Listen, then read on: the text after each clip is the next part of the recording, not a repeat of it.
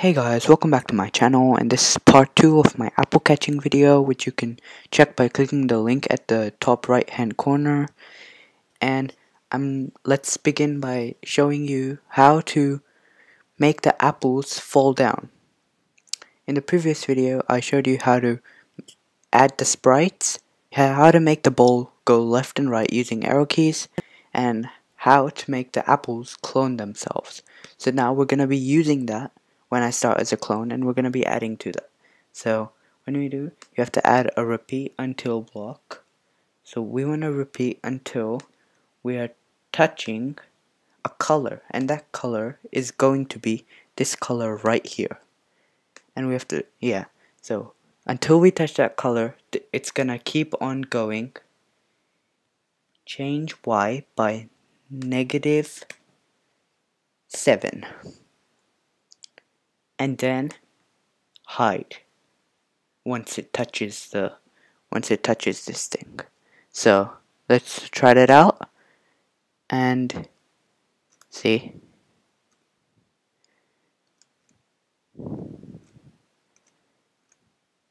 And and now in this, the problem is that those apples, they just, once they reach the bottom, they just stay there, they don't hide. So to fix that, we're gonna have to use a backdrop for that. So to go to backdrops, choose a backdrop and click blue sky. So, and we have to make them so when they fall, they touch this, when they touch this color, they hide. So go to when I start as a clone, and then go to make it so it repeat until touching.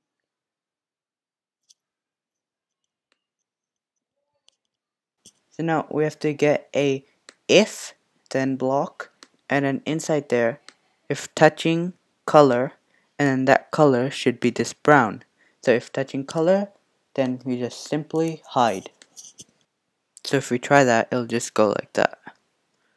And there is an alternative to moving this bowl left and right if you don't like using the arrow keys. Another thing you can do is that, let's just disable these for now. All you have to do is you just have to go to control, get a forever block under here, and inside here go to set X to, and go to sensing mouse X. So if you see this, it just goes like this, so it's much easier, just catch.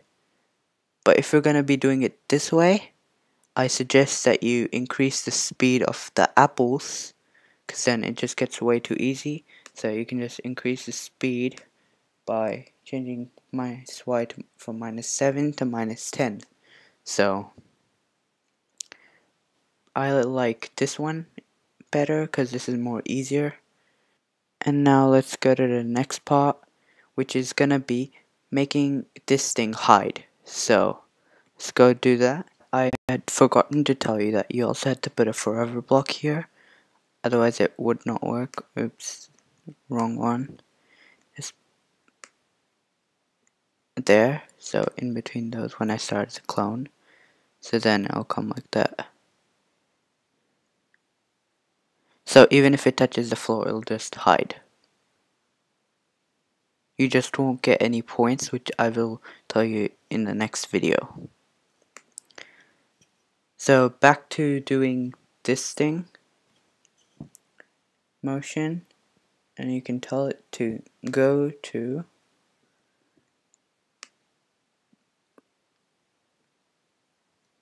to displays, or simply just write -200 there. So it's still there, you can see it right here, but it's still fine. And you just keep on going. I'm gonna be making a part 3 in which I'll add obstacles and points, so make sure to check that out too, and please like and subscribe down below, and that's it for today.